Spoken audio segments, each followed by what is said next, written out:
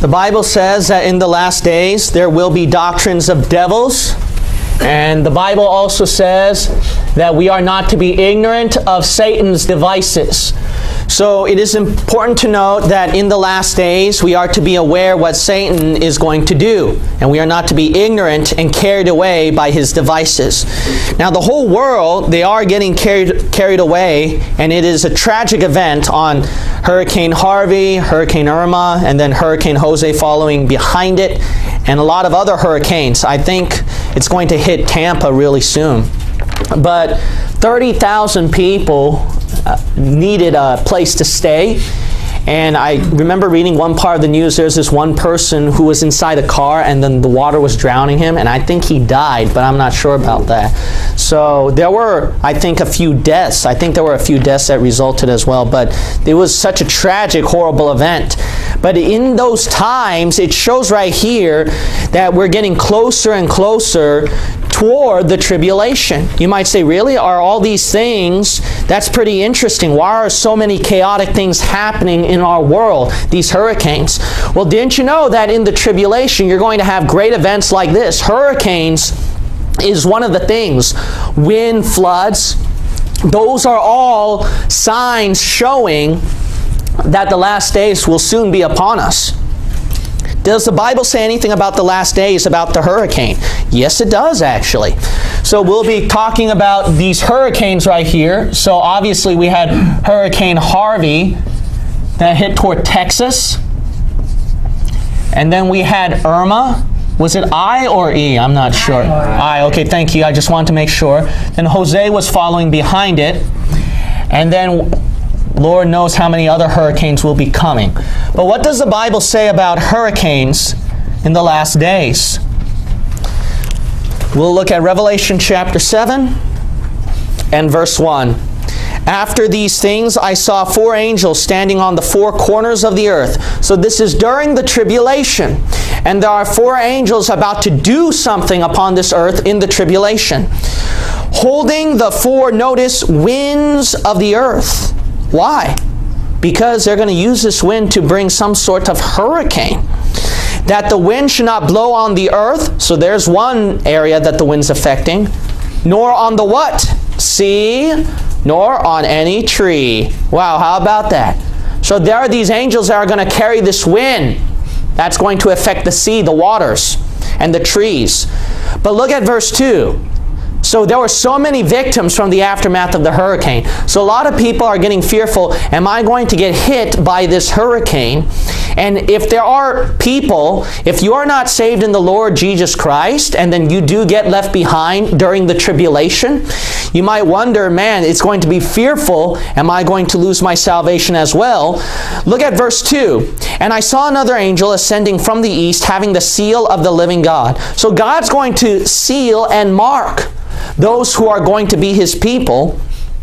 And he cried with a loud voice to the 4 angels to whom it was given him. So then remember, these 4 angels have the winds that are going to hurt the earth and the sea.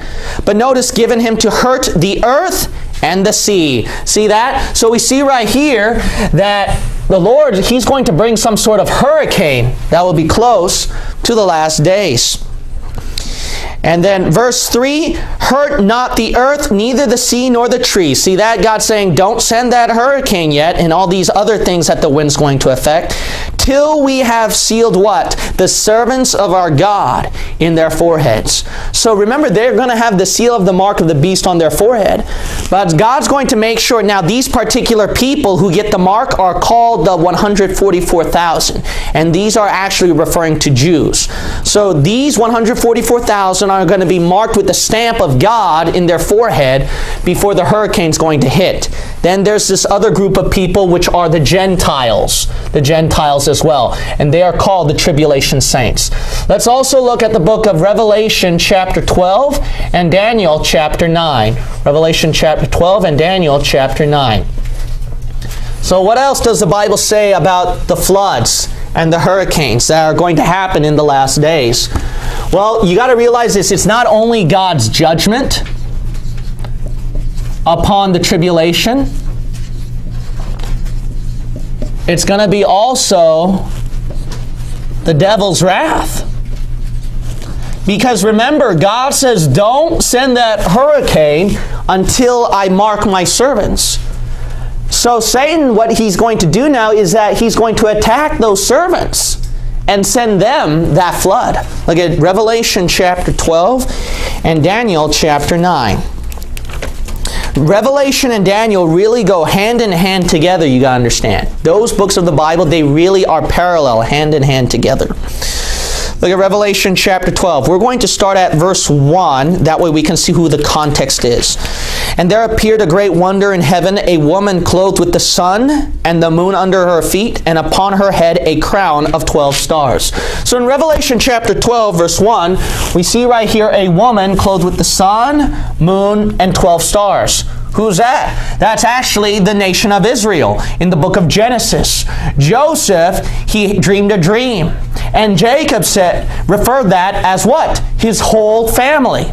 Who what? Are the 12 tribes of Israel from his 12 sons. He said, will your mother, your father, and then the rest of your 11 brothers bow down before you? So that's representing the nation of Israel. So here's the nation of Israel. What's going to happen to them? Well, let's keep reading right here. The devil's going to persecute them. Remember, because God marked his servants, the 144,000. So obviously, Satan, he's going to shed his wrath upon them. Look at Revelation chapter 12. And we will read verse 14. And to the woman were given 2 wings of a great eagle, that she might fly into the wilderness, into her place, where she is nourished for a time and times and half a time from the face of the serpent. So that serpent is who? That serpent is Satan in verse 9. Verse 9.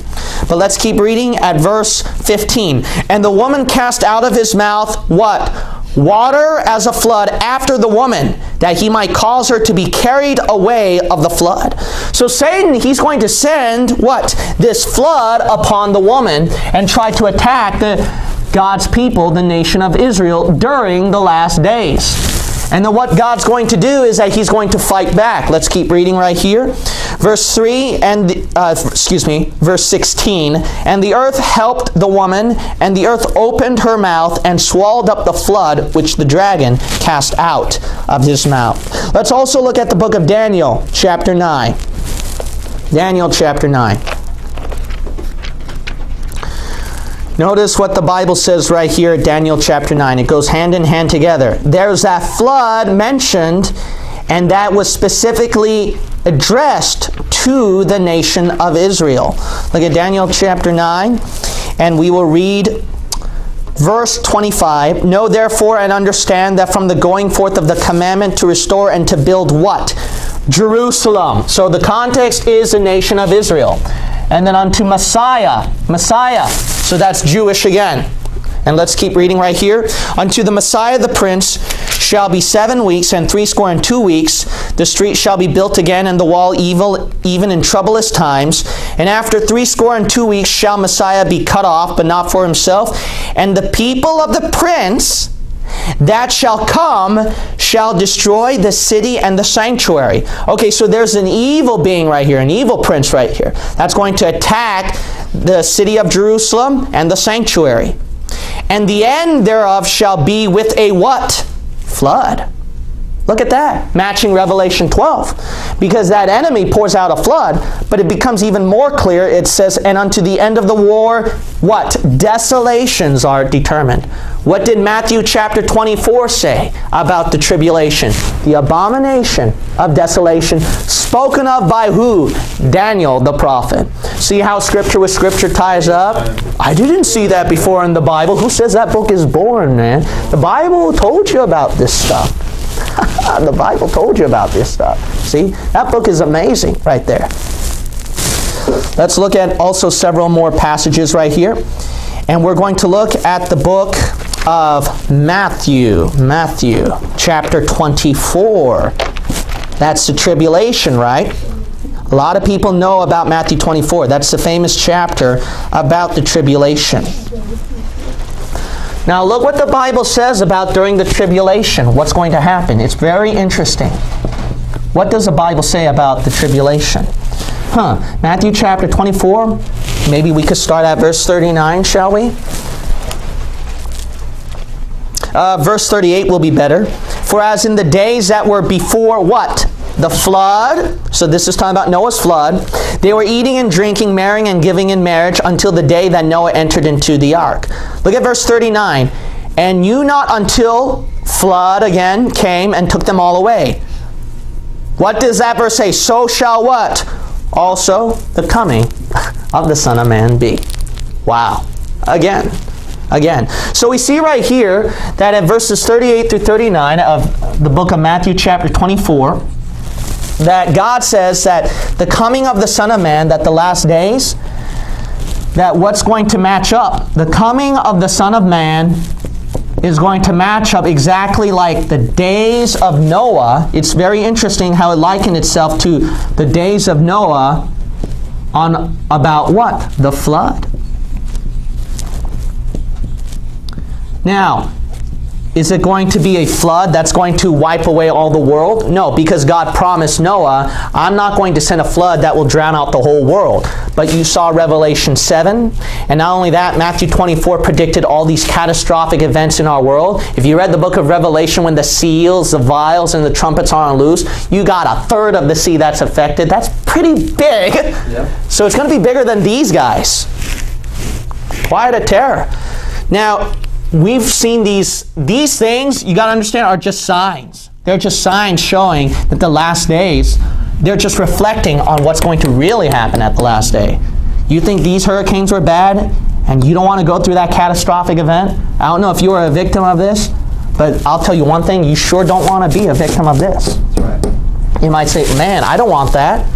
You don't have to. You can get saved in the Lord Jesus Christ today, and then you can get raptured, and then you don't have to go through these catastrophic events.